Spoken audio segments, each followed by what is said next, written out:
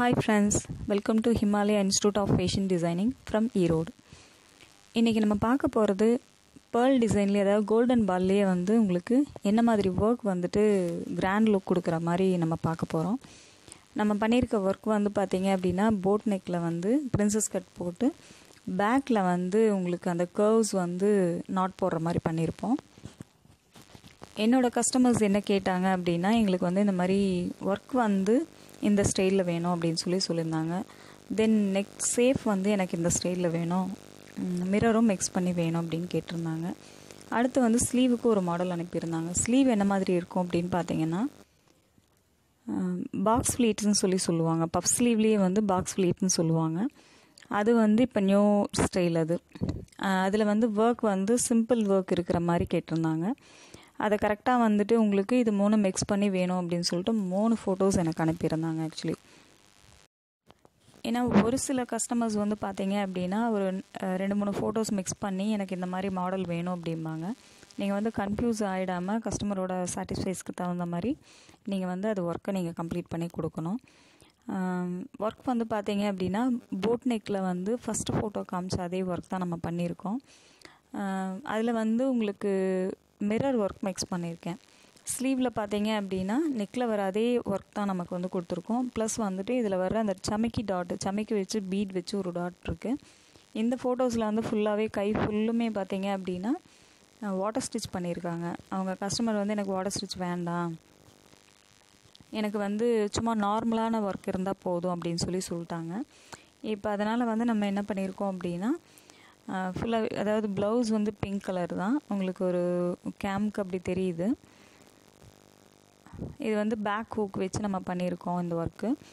Neck லைனில் வந்துட்டு நம்ம ஃபோட்டோஸில் இல்லை, ஆனால் நம்ம வந்து என்ன பண்ணியிருக்கோம்னா நார்மல் செயின் ஸ்டிச்சும் ஜிக்ஸாக் ஸ்டிச்சும் மட்டும் நம்ம பண்ணியிருக்கோம். ஏன்னா வந்து ஸ்டிச் பண்ணும்போது உங்களுக்கு வந்து அந்த பீடு வந்து அடிப்படக்கூடாது அப்படிங்கிறதுக்காக இந்த ஒர்க் பண்ணியிருக்கோம்.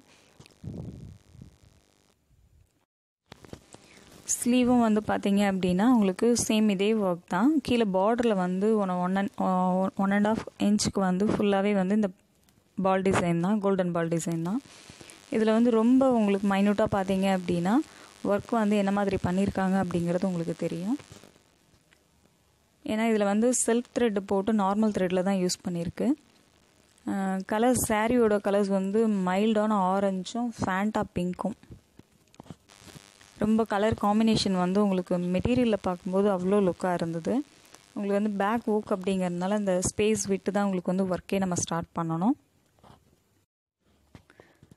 நீங்கள் இப்போ ஒர்க் பார்த்துட்ருக்கிறது இல்லாமல் உங்களுக்கு ஸ்டிச் பண்ணியும் நான் வந்து ப்ளவுஸ் காட்டுறேன், நீங்கள் பாருங்கள். ஏன்னா எவ்வளோ அழகாக லுக்காக வந்திருக்கு அப்படின்னு அவங்க கேட்டு எக்ஸ்பெக்ட் பண்ண மாதிரியே உங்களுக்கு வந்து ரிச் லுக்கில் நமக்கு வந்திருக்கு.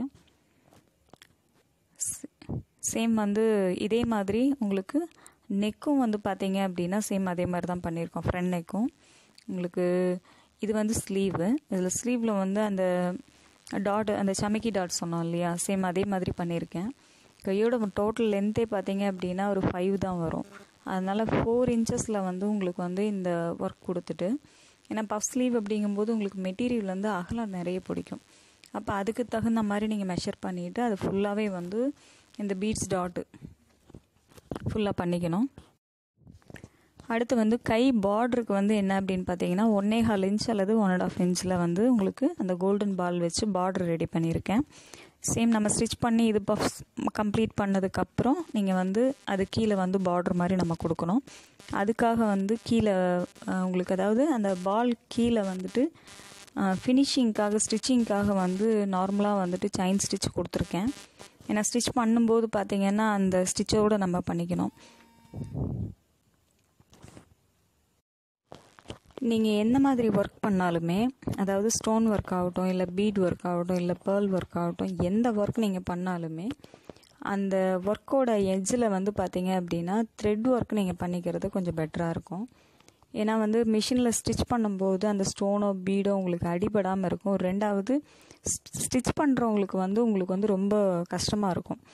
ஏன்னா வந்து அந்த பீட் வந்து உங்களுக்கு அந்த ஹூக்கில் மாட்டி வந்தது அப்படின்னா ஸ்டிச் பண்ணும்போது நெக்கோட சேஃப் வந்து மாறுறதுக்கு கூட வாய்ப்பு இருக்குது.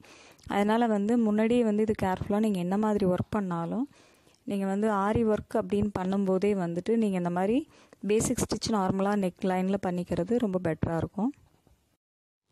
ஓகே, இப்போ வந்து பார்த்தீங்க அப்படின்னா உங்களுக்கு ப்ளவுஸ் வந்து ரெடி ஆகிடுச்சு, ஸ்டிச்சிங் முடிச்சு ரெடி ஆகிடுச்சு. இப்போ இந்த பேக் நெக் வந்து பேக் ஹூக் தான் நம்ம வந்து கேட்டிருந்தாங்க கஸ்டமர்ஸு. இப்போ பார்த்தீங்க அப்படின்னா பேக்கில் வந்து உங்களுக்கு அந்த நெக் சேஃபில் வந்து இந்த நாட் வச்சு கம்ப்ளீட் பண்ணிவிட்டு, ஏன்னா ஸ்டிச் பண்ணும்போதே வந்து உள் பகுதியாக இன்னோட் பண்ணிக்கணும்.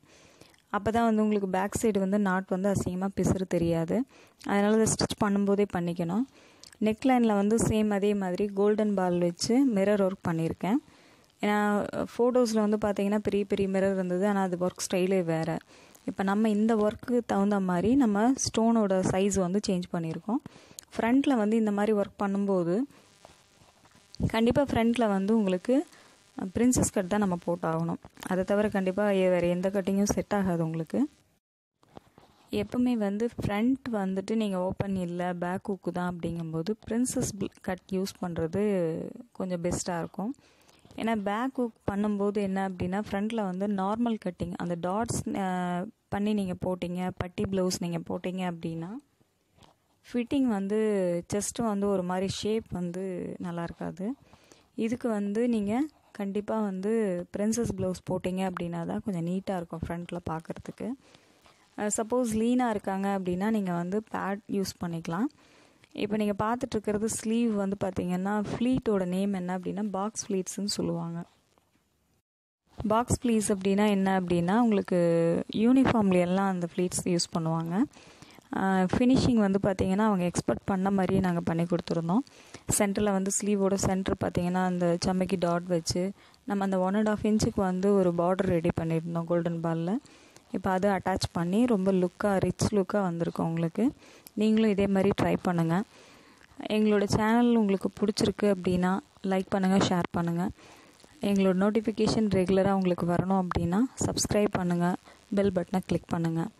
உங்களுக்கு அடுத்த வீடியோஸ் வந்து என்ன அப்படின்னு பார்த்தீங்கன்னா ஆரி ஃபைல்ஸ் வந்து எப்படி நம்ம ரெடி பண்ணணும் அப்படிங்கிறத நான் எக்ஸ்பிளைன் பண்ணியிருக்கேன். ஏன்னா மீடியமாக வந்துட்டு ஷாப் வச்சு பண்ணிகிட்ருக்கிறவங்களுக்கு அது யூஸ்ஃபுல்லாக இருக்கும். நீங்கள் கரெக்டாக வந்து நெக்ஸ்ட் வீடியோ வாட்ச் பண்ணுங்கள். Thank you friends.